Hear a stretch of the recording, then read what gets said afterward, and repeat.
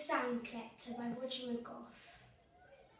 A stranger called this morning, just all in black and grey, put every sound into a bag and carried them away.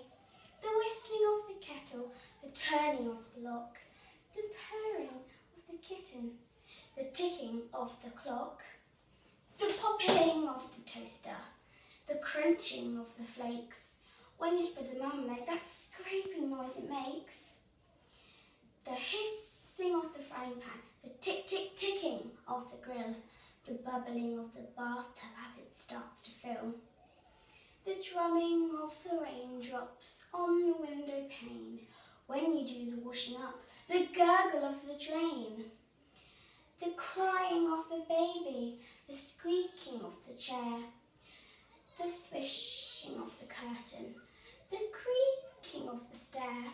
A stranger called this morning. He didn't leave his name, left us only silence. Life will never be